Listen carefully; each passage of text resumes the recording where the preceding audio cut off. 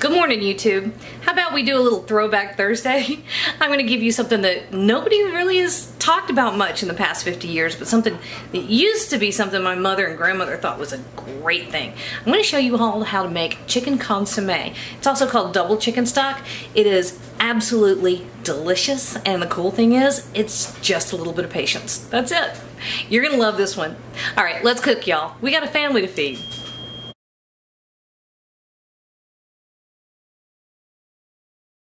All right, we're gonna go ahead and make consomme. I love this stuff. I've been making this stuff since I was little. My grandmother taught me how to make it. And I will go down 2 or 3 years and not make it, and then I'll pull it out and make a ton of it. All right, so this is our batch of awesome chicken broth that we made yesterday. And this is one more, about a 4-pound chicken. I've pulled most of the skin off, not 100%, but most. And I've got him in our stock pot, and we're taking the skin and the extra bits of fat. And remember, coming up, I'm going to show you how to do something wonderful. So we're sticking this in the fridge. Nope, no we're not. Put it in the freezer.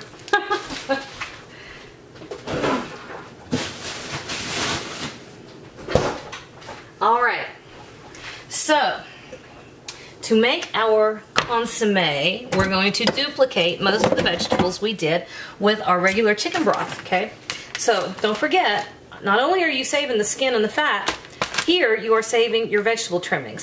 So scrub your vegetables well, and then after you get them trimmed up, you're putting the extras right in there, okay? Get rid of that. All right, so we have 2 small stalks of celery today. Taste your broth.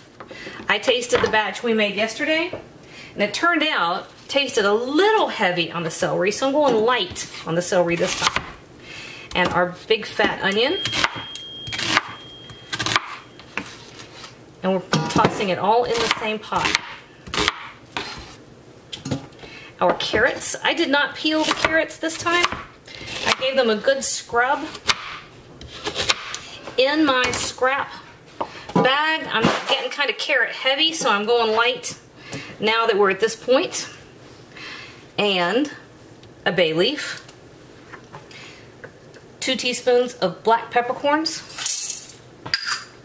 I am not adding salt at this stage because when you taste this broth that we made yesterday, it's perfectly seasoned, right? So we need to be super careful with salt going forward. We don't want to get it too salty.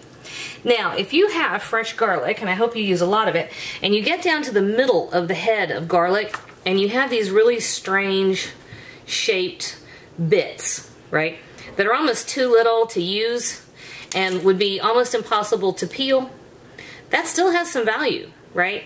And this is the perfect place to use it. So we're going to throw that, try to throw it in our stock pot. So we're just taking these weird little bits and pieces. If you don't have little bitty weird ones, just use 2 to 3 large heads of garlic. Those are going in the stock pot just like they are. Okay. Let's get cleaned up and move over. I like working, if I have raw chicken, I like working on a cutting board so I can get rid of the contaminated surface. Alright, so here's what we look like now. And most of the deal with the use of homemade stock and broth is patience. So we are adding broth to our pot. I am out of fresh thyme, but that's okay because you can really taste the thyme coming through here. Now, here's where it gets a little bit tricky. You want to make sure that your ingredients are covered, but you do not want to dilute your flavors any more than is absolutely necessary. So I need just a little bit of water to come just to cover the top of that chicken right there. I hope it doesn't take too much because that underlying broth is so amazing. And what we're going to be doing from here on is intensifying those flavors, making them deeper and richer and heartier. We're also drawing more collagen, more gelatin out of there. All right, so about 1.5 cups. Hi, lady. What's going on?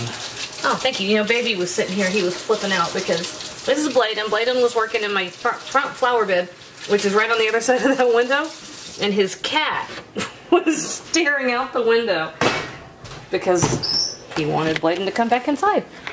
All right, so here is our pot. Oh, baby. All right, same principle applies with regular chicken broth. Okay, we're gonna keep it super low. We're gonna barely apply just enough heat to let it come up to the smallest simmer you can imagine. And then we're gonna let it just go, and go, and go, and go. Hours is fine. After about 4 hours, if it is super, super low, you can pull the meat off the chicken and then put the bones back in there and keep going. That's what we did with the first batch. That's what we'll probably do now. So, 2 o'clock. So about 6 o'clock tonight, we'll be ready to strip it out and go to the next step. All right, real quick. It's not quite 6, but it's almost 6. This has been going. It's perfect. It's exactly what we want. We have the tiniest hints of movement, and it's just kind of sitting and steeping. You almost want to think about this more like steeping tea instead of boiling chicken, right? All right, so what I'm going to do tonight is let this go until about, I don't know, 8 o'clock. Then I'm going to throw it in the refrigerator. In the morning, we'll come back and we'll take the next steps. But for now, it's time for something else. All right, so we pulled all the meat off the bones, and we're going to stash this in the fridge. We can do chicken salad. We can make chicken pot pie. I think that's what I'm going to do. And then over here, the bones just went right back in the pot, and this is going to continue to simmer, okay? Now, don't let it boil hard. You don't want this fat coming to the surface to emulsify into the broth, right? We want to keep it nice and clean tasting. Now, one thing. If you're going to serve your broth by itself as a soup or as a consomme, which, you know, granted, nobody's really done that since the 60s, but if you're going to do that, I wouldn't mind going ahead and leaving the meat on the bones and continuing to do it that way. I did. My dad went through a period of time, he had some poor health and was on a liquid diet, and I made this for him over and over and over again for 2 months. And I would leave, most of the time I would leave the chicken on the bone. I wanted as much nutrition and protein in the broth as possible. But in this case, we're not doing it for that reason, so we're going to pull it off and use this for something else. Good morning. Alright, so I threw it in the fridge last night, pulled it out a few minutes ago, and I'm just gently bringing it up to temperature. I got lazy last night and I just went to bed. So now I'm going to pull this out and pull all the meat out, pull it off the bones, and then I'm going to throw the bones right back in there, and we're going to keep going. Alright, y'all, we have simmered this until there is nothing left for it to give up, right? This has gone, let's see, it was about 4.5 hours last night. Another 6 hours today after I pulled all the meat off the bones. And so now we're ready to strain it. Now you can use a coffee filter. It's not the most efficient, but it works, kind of. You can use cheesecloth, or do what I do. I buy these in bulk, these white little towels. They are relatively lint-free, so you're effectively getting what cheesecloth will give you. But this stuff is, these cloths are more durable. You can bleach them and clean them. And so this is all we're doing now. We're straining the broth. Then we're going to chill it. And I actually want you to see what it looks like once it's chilled. We will be able to, there's not a ton of fat, but what fat there is, we will be able to just lift off the top. But I really want you to see what happens when this stuff is chilled. We are going to be able to eat this with a fork, which I know is kind of crazy, but that's kind of what we're after, right? Oh, look at here. All right, so this is it.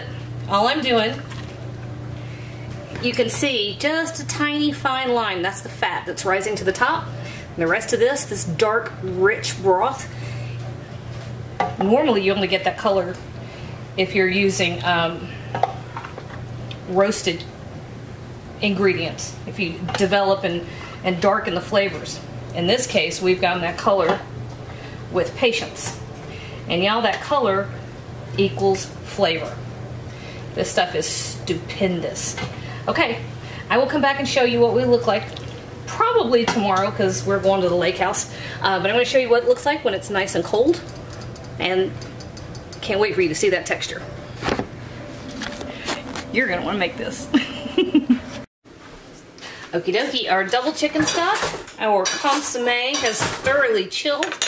And can y'all see this line? We do have a line of fat up at the top. I think the sun is too bright behind us. See?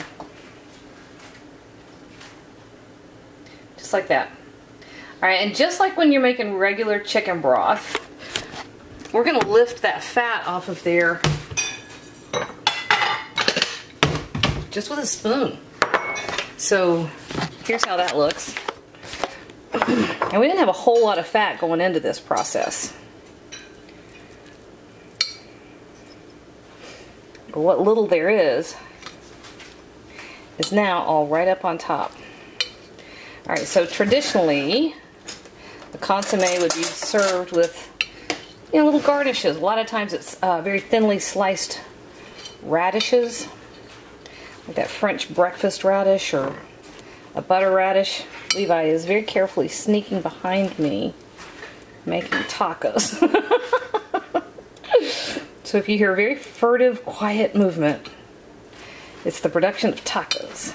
Tonight is Viking night at our house. Viking night is when we've got to the point where we've got several days of leftovers, no real meal plan, and it means kids are on their own. Everybody is scrapping for what they can get, just like Vikings. Levi is the first in the kitchen, and he has laid claim to the tacos. He's looking at me like I'm crazy. Alright, so now I told you all earlier that you would be able to eat chicken broth with a fork, right? Well, this is what I mean. See how gelatinous that is? That is the collagen, the gelatin, the connective tissues. All of that is rendered out of 2 chickens, right? Now, if you want to, what they used to do in the 70s, you can warm this until it's liquid, pour it into little ramekins, little decorative ramekins. Do I have one close? No, I don't have one. Hang on. Wait. Watch that jiggle for a second. What? I'm talking about a ramekin. Okay. See how it's jiggling? Okay, so this is what I mean by a ramekin. A small, like 4 to 8 ounce dish. So you pour it in there and then you chill these and then you unmold it just like you would a Jell-O mold. So you would just run a knife around the outer side to break the suction and pop. And they're actually kind of cool because you have these little jewel-like dishes to serve, and you'd garnish it with like a little bit of chives or some fresh tarragon or, like I said, the thin sliced radishes. Okay, so you could do that. Or, and when I said eat it with a fork, that's what I meant. Well, I dropped it. Okay, guys. That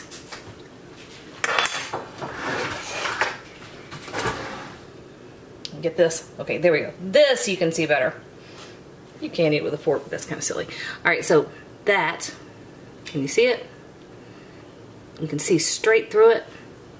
It's absolutely beautiful. And it is incredibly nutrient dense. So loaded with protein. And, I gotta say, absolutely delicious. I want a picture of that. I want y'all to see what's on that spoon. Levi, I have trouble with focusing. My camera never wants to focus. And now I'm dropping it right onto the counter. Okay, so did we ever get a look at that? Man, that tastes good. You want to impress somebody with chicken broth, or you just want some of the best stuff in the world to use, that's what you need to make. Right there. Oh, and the best thing. Chicken Jell-O. It is chicken Jell-O, yes. That shows you. Listen, if anybody ever serves you chicken Jell-O, you say thank you because it shows that they made it from scratch. It's homemade. Here's the other thing though. You can also put this into the freezer. Freeze it in ice cube trays. You can pop it out as you need it. And because it is so rich and so concentrated, if for some reason you wanted to dilute it, I don't know why you would, but if you wanted to or you needed to dilute it or stretch it, just add a few drops of water and you've like unconcentrated, like Campbell's soup, you've unconcentrated your chicken broth. Okay, there we go. I'm excited. I get excited over food. I can't help it. All right. This is going into my refrigerator because tomorrow it is turning into a big batch of chicken and dumplings. And the next broth, what is the next broth we're going to do, Levi? I think it's time we tackle how to do beef broth from scratch. So stay tuned to the channel because that's coming up. Hey YouTube, thanks for watching, and if you thought that video was helpful, do me a huge favor. Hit like, hit subscribe, hit the little bell so you get a notification whenever I post a new video.